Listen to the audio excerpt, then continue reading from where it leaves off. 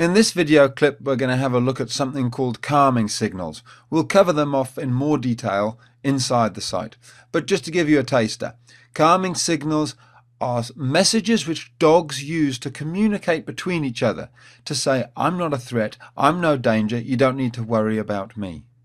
Now this is Jason. He's an entire male and he's weighing in at around 40 kilograms, and he's the biggest boxer I've ever met. His father was an Australian champion and he's dog aggressive, except for with his mother Lucy that he lives with.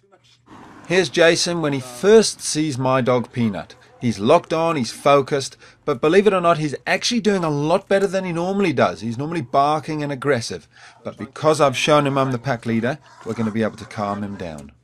This is my dog Peanut. She's well trained, very highly socialized, and she actually helps me during consultations. She's showing me how close she can get. She stops and looks to the right and to the left and back to the right. She's not making eye contact with Jason and she's keeping her distance. These are all calming signals, and now she turns and moves away, turning her back on Jason.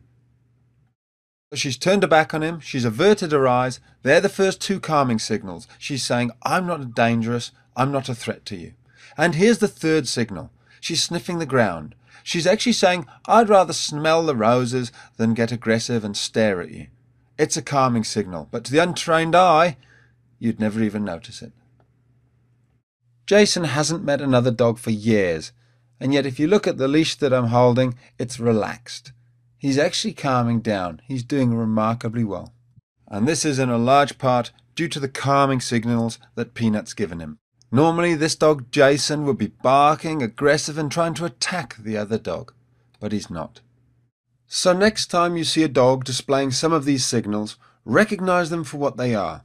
They aren't random, but highly sophisticated methods of communicating that I'm no threat, calm down. There's the look away, then there's the turning away from the other dog, and there's the sniffing the ground. And these are just three of the many subtle ways that dogs communicate. Inside the onlinedogtrainer.com, we'll go through a whole load of other ways that dogs communicate through their body language.